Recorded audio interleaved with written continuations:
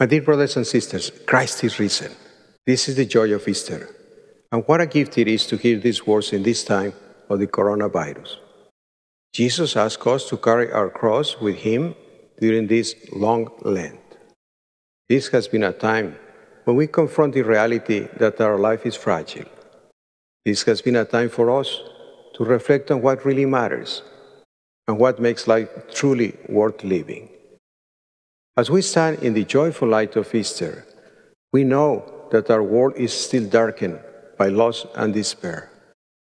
Jesus rises to tell us that his love is stronger than death.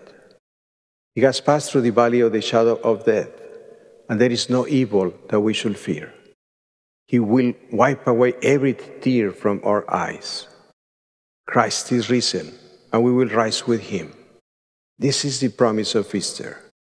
And God does not withdraw his promise, even when Easter comes during a pandemic.